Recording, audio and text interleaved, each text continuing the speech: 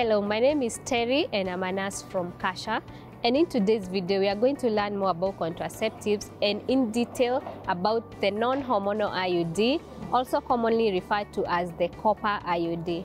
An IUD is a small plastic that is shaped like the letter T, and it is inserted inside your uterus by a healthcare professional, normally at the clinic.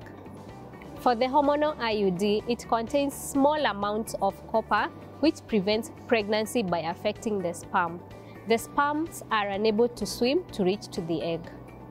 Most women love this method because it is up to 99% effective. It also offers protection for up to 12 years, and women do not have to worry about contraceptives for such a long period of time. Some women may experience some side effects with certain contraceptives, but most do not. For the copper IUD, immediately after insertion, you may experience some spotting and some cramping.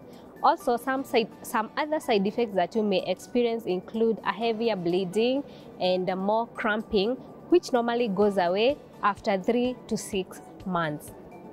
This method is also reversible and can be removed at any time by a healthcare provider at the clinic. If you'd like to learn more about this method, kindly dial *308*5# to speak with our nurse, who will offer you more information regarding this method.